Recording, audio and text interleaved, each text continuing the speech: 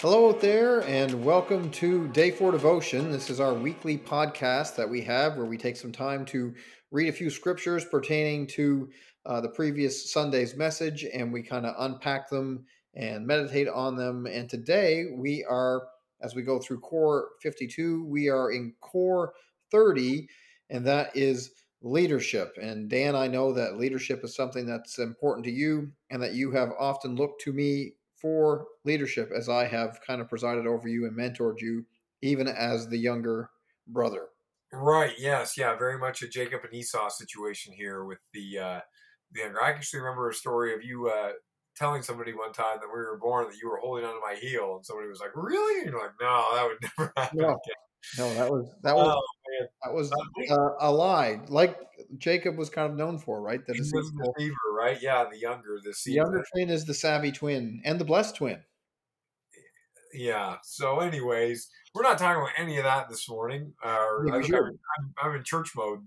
Um, we are we're talking about leadership, and look, leadership is kind of it's a buzzword in our culture. It's a buzzword in the church, and we can sometimes fall into this trap that when we talk about biblical leadership, it means that everybody is called to be a leader, and that's not actually the case. If everybody is a leader, that actually means there's no leader. right. That's what it means. And the other thing too is that we kind of have this mentality that I want to be the leader because I want to be the boss and be the one. And the interesting thing is the strongest leaders that I know, the people who I look at and I'm like, man, that guy has leadership coming out of his pores. They also tend to make the best followers because they know when to yield. They practice a different kind of leadership. That's true. You know what? I've said on many occasions uh, that the way a person follows when they are not the leader tells me everything I know as far as to whether or not they're even fit to be considered for leadership. Because, of course, for biblical leadership, like we're talking about, you're following a leader who must be following Christ. That's right. And so that whole idea of yielding and submitting, if you will, and followership. And you know what's funny? Like even in my graduate studies, as I took a leadership degree, I really navigated to and focused on followership as a leadership attribute. And I think that is that idea of submission and service is deeply embedded in the type of leader that I want to follow and the leader that I want to be. Right. And the thing we have to understand as we talk about leadership and all of this, especially as we're talking about the theology around leadership, is that Christian leadership is entirely different from the world's leadership. And now it isn't that there aren't certain principles that easily cross over. And sometimes there are folks that when they get into church leadership say, okay, well in business we do this and that. And there are places where that can work. But for the most part, we're talking about a totally different model because the way that Jesus models servant leadership, which is what we talked about on Sunday, is something entirely different. And part of what we have to understand too is that our familiarity with the scriptures can sometimes make this seem more commonplace to us. So as we look at the first scripture that we're supposed to be unpacking today, it's part of a parable. And it's actually about watchfulness. But there's this really interesting thing that happens in verse 37 of Luke chapter 12. And it says, "It will be good for those servants whose master finds them watching when he comes.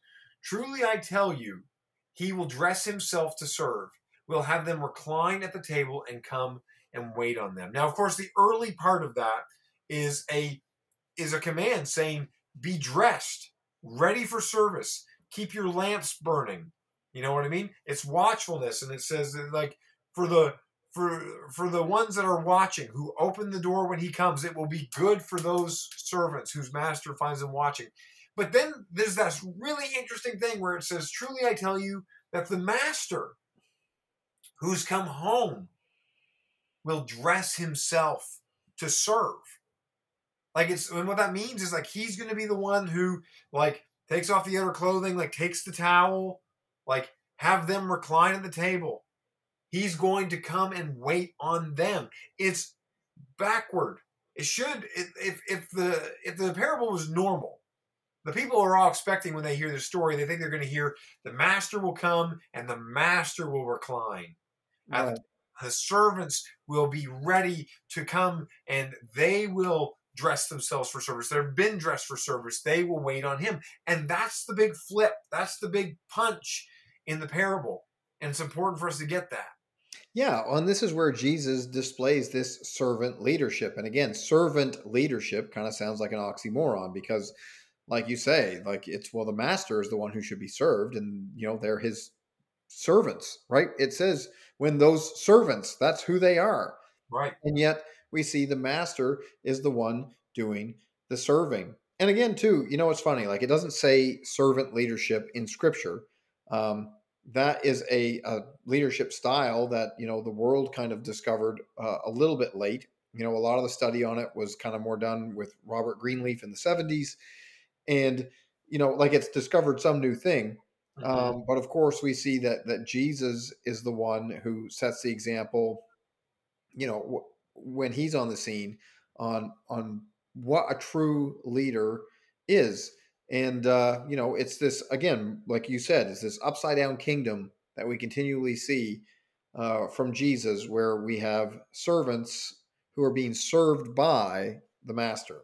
Right. And I think that's why we don't get it. And as I say, you can say these words like leadership or submission or even oxymoron. I know that you always thought that was just an idiot with acne, but that's not true. what it is at I all. was an oxymoron for most of my junior high career. That's right. And so that's the case. It's just that sometimes we just have this misunderstanding because it's so foreign to us. Because again, when we think of leader, if I'm going to be the leader in any setting, whether I'm talking about like the leader of my family, or I'm the leader of this organization, or I'm the leader of this group, or I'm the leader at work, or whatever, we tend to have this idea of like, I'm the boss. Like, you go and do, you go fetch. And if somebody would say like, oh, hey, leader, would you be able to do this thing? Then we almost feel like, well, that's beneath me. Like, Right. that's beneath my pay grade. That's beneath my authority. There's going to be someone else to do the trivial tasks. And we see that get completely turned on its head in this passage. We also see it get completely turned on its head in the life of Jesus. Yeah, that's right. And look, there's a jarring moment in John 13 in our next passage here, John 13:14, where Jesus has gathered the disciples and he has washed their feet. And so it says, after he has done this, which they're flabbergasted and there's protest, and we'll get to the verse that we're talking about, but just so you know what's taking place. And in John 13:14 it says, if I then, your Lord and teacher, have washed your feet, so also you also ought to wash one another's feet. And so here we see again this upside down kingdom where leadership is not like pounding out orders and directions and exerting authority or lording it over them, if you will, but rather it's an example to be followed, where the highest one becomes the lowest one. And again, it's just like the previous passage, right? Where the servant comes and serves. You see it played out. There's a book. Now, I guess I can't throw it out and endorse it fully because I haven't read it, but I like the author. His name's Simon Sinek. Yes. And he has this leadership book called Leaders Eat Last. Yes. And that's kind of the picture, right? And I think about that, if you're in gatherings, especially on an ongoing basis, you see that person that hovers around and navigates to the end of the line. Keep your eyes on that person because odds are that is someone who is a leader. The interesting thing with all this too is it's such a needed lesson in leadership. I'm going to put you on the spot for a minute because leading into this in John 13, the disciples were having an argument amongst themselves about something. Do you remember what that was about? Which one was the greatest? Who's the greatest? Who's the greatest? That's what flies in the face of it. And then the greatest among them, which, by the way, they're taking Jesus out of that equation. They mean who's the greatest amongst the 12, obviously, right? Then the greatest among them washes the feet. And then the application is direct. It's immediate. It's not confusing. It's, I, your master, have done this for you. Right. You should do this for one another. And the idea that sometimes we're like, well, I'm not doing that for them. Like, they can do it for Yeah. themselves, or somebody else should be like, that's not my job. Yeah. It is your job. And that's how we love one another. And I would take it a step further. It's like this, like, kind of foot washing thing.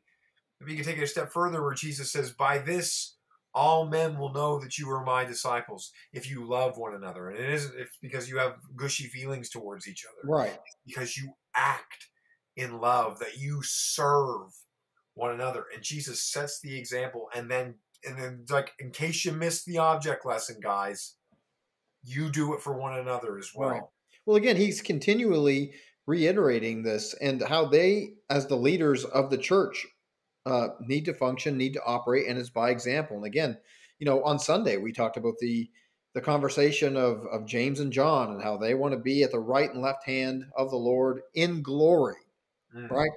And so, you're presiding over quite a kingdom here if you believe that this Jesus is the Messiah, which they of course did. And so, he's saying, hey, you want to be the greatest? You are a servant of all. You want to be first.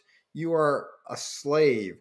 Like, it's again and again Jesus not just telling them, but showing them, setting the example that this is how you are to operate. And again, he can't make it any clearer than to get down on his knees and wash their gross, disgusting feet. Okay, these are not guys who are freshly manicured coming in from the hotel lobby. Okay, you're talking long, hot, all day walking with dirty, gross, sandaled feet. Right. Like, I wouldn't want to go near a lot of people's feet at the best of times. And, you got to picture exactly how low Jesus is going to make his point. when we're talking about servant leadership here, when we see the task that Jesus does to make the point, when he, the Son of God becoming man by itself is a seismic stoop that we just make the leap all the time because it's Jesus. But Right. there's no more lowering than that. But even when we get on the human plane, the idea that foot washing is servant work, like, it's, I know we don't like this word, but it's connected to slaves. Like, it's like, I always think of Jeff Snell teaching through the book of Titus, and he was talking about that, like, when Paul talks about being a slave to Jesus, and he said that word slave, it's doulos, the cleaner of toenails, right? Like, it's the lowest. And if there's any picture to us that will get us off of our high horse, to get us off of our, delegating tasks. And listen, there's nothing wrong with being the leader. Like, I hope nobody hears that. Then there's not, and listen, part of leadership is delegation, and sometimes leadership is giving direction, and sometimes it needs that stuff. I'm not saying it doesn't involve that. Okay, so let's be clear. I'm not, because we made this distinction on Sunday as well. Like, servant leader does not equal doormat. Okay, No. the same Jesus that washes the disciples' feet is the same one who calls the Pharisees, a brood of vipers. The same one who upsets the tables. Like, there's different times for that. We're like, this is not like just a picture of Jesus was meek and a strong wind would blow him over. It's not a direction to run up to the leader in your life and treat them like a servant. Yes. So let's hear that for sure. But again, we need to make sure that we have this understanding that Jesus is setting this example. And again, I think that's the key word in all of the surrounding leadership is understanding, because there's elements of it that they're just so foreign to the world's leadership, and they're also foreign to our culture, perhaps more so today than any other time. It kind of brings us to our next verse, which is Ephesians chapter 5, verse 21. And it says, submit to one another out of reverence for Christ. Submit to one another out of reverence for Christ. And again, this is a passage of Scripture that has that word submit in it. And generally speaking, we don't like that. No. Because we don't know what it means. again, it's misunderstanding, because then there's this idea of the next verse is wives submit to your husbands, and then after that we talk about children being obedient to their parents, and talking about masters and servants, and this relationship between each other. And so this Greek word hupotasso keeps coming up, and again we hear that with modern ears and we don't like it. Yeah. But again, Jesus demonstrates it, right? Like, and it's Yeah. not to say that Jesus doesn't have, a lot of do what I say, but he has all kinds of do what I do. It's not like he's saying, submit to one another as I Lord over you. And of course, he is the Lord over all. But Right. that's what makes it so upside down and so radical, right? That this Jesus, because even in terms of who he is, like that Jesus, King Jesus, if you will, And for a king, for a king to wash his subjects' feet is already on planet doesn't exist. Like right. it's way, way, way outside of the scope. That a king. I mean, you think of we're in a week here where we've just minted a brand new king, the King of England, who therefore makes him the King of Canada, I guess, with the Commonwealth, whatever. You just But unpack all that for us really quick. you can't. I just can't picture that guy down on his knees washing the people's feet because kings don't wash feet. Now, Right. but the thing is too is like king is kind of like a lower kind of earthly title for Jesus because Jesus is God. Yeah, yeah. Right? And There are many kings. He is the king of kings. And so it's not just like, oh, well, this king came down to his subjects. It's like God, King, Lord, way up off the screen, it's so high, and yet he comes all the way down to the lowest of the low to right. serve and says, this too you should do for one another.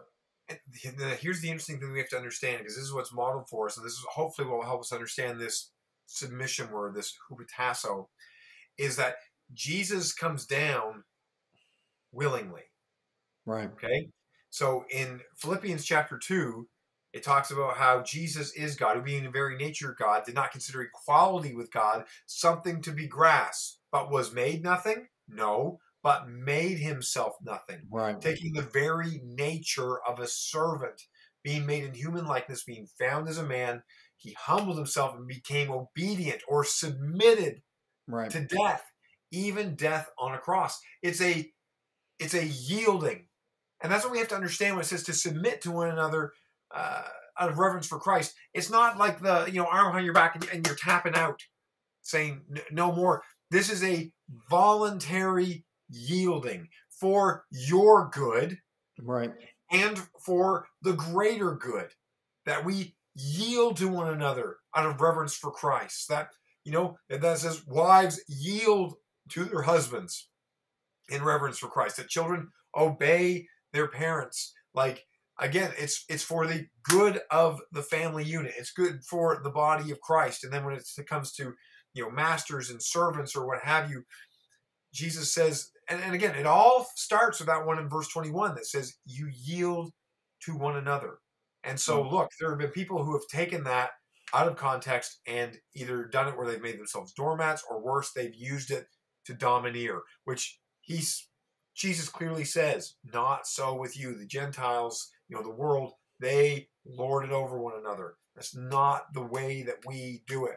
And so I think that when people want to light their hair on fire because they see that word submit, again, I think a lot of what we're talking about today comes down to simple misunderstanding. Sure. And again, how many times are we told to be imitators of Christ? And that's exactly what's going on here. And just to, not to belabor the point, but like you say, like imitating Jesus is not about being a doormat. It's not about being people pleasing. People pleasing is an insane way to live. It's too difficult. You'll drive yourself crazy. You end up not pleasing anyone. Yep. Also, but that as we imitate Christ, we imitate his humility, right? We imitate his kindness, all those attributes. But there's also, some pretty solid lines, some markers that Jesus holds us to. That as we imitate him, we follow those as well. Jesus as leader wasn't his idea of instruction and submission wasn't, he didn't sit there like shrugging to the disciples saying, well, what do you want to do? Right. right? Right. And yet, as the leader, he's showing like, hey, like this is not me way up here pointing at all you little hirelings, but he was down in the dirty work, and of course, the most difficult sacrifice of all. Right. It's interesting that the picture of leadership that we get in the Bible is not kings, it's shepherds. Hmm. You know, and the shepherd lives with the flock. He loves the flock. His care is for them. His life is risked for them. Like everything is about them. He's the leader.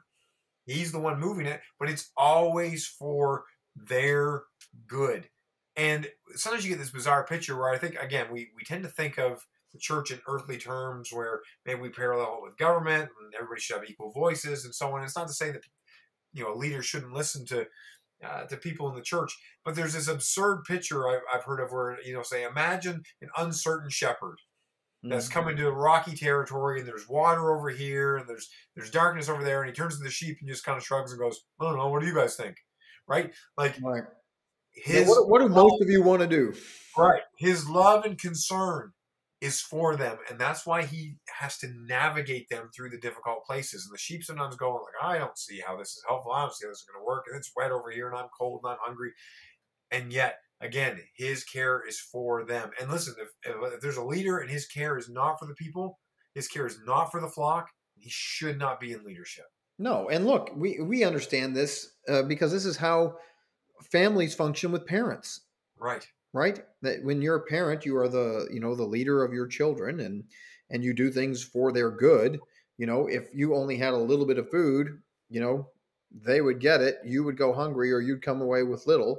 I think in most situations, and yet there are times when you have to make decisions for the family that are unpopular, Mm-hmm. the things that they don't understand. And look, don't hear me saying that your church leadership is up here as parents and you're a bunch of goofballs that just don't understand what's going on. Right. I'm not making that parallel, um, but there, to that end, there are times too where even in church leadership, sometimes there are moves that are made just because there's information that they have and understand that is not for you to know.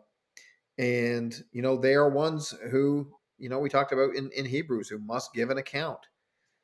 Yes. And like you said before, leadership is the role of leadership is not for everyone. Right. And praise God for that. And again, it's not always an easy road. In fact, often it isn't. It can be a lonely road, and we certainly talked about those elements as well. So let's just talk about that a little bit as we come into land. And I just want to say this.